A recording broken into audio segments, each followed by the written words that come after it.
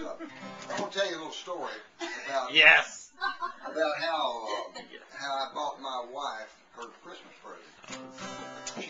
She's a very conservative lady and doesn't care anything about jewelry and stuff like that. But for some reason, she got to wanting a fur coat. So, well, it was just she had a burning desire for a fur coat since all of her friends have got one. My wife wants one too. A knee-length fuzzy fur coat. Nothing else gonna do. She said it'd make her look real handsome, and I'd be so proud of her if I'd just go out and buy her a fur. Well, that got me to thinking, how am I gonna swing that kind of deal? Goodness knows I can't afford it. Too afraid to steal. That problem finally solved itself like a bolt out of blue.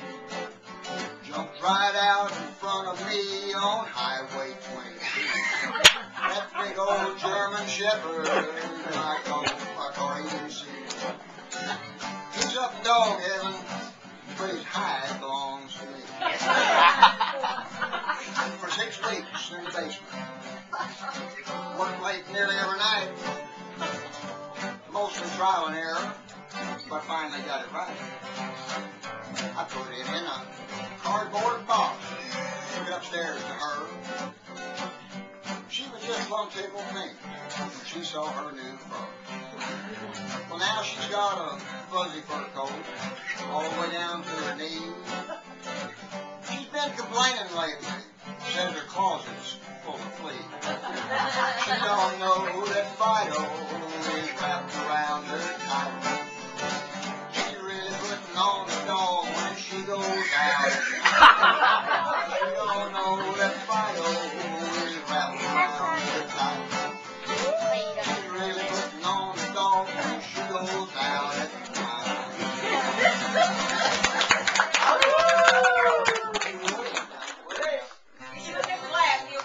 She's been complaining here lately. Since I backed out over her cat. But I think she'll be real happy when I give her a new fur.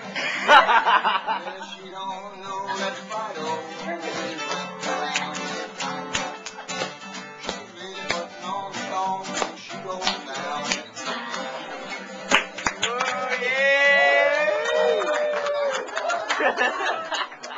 Oh, that's a good one.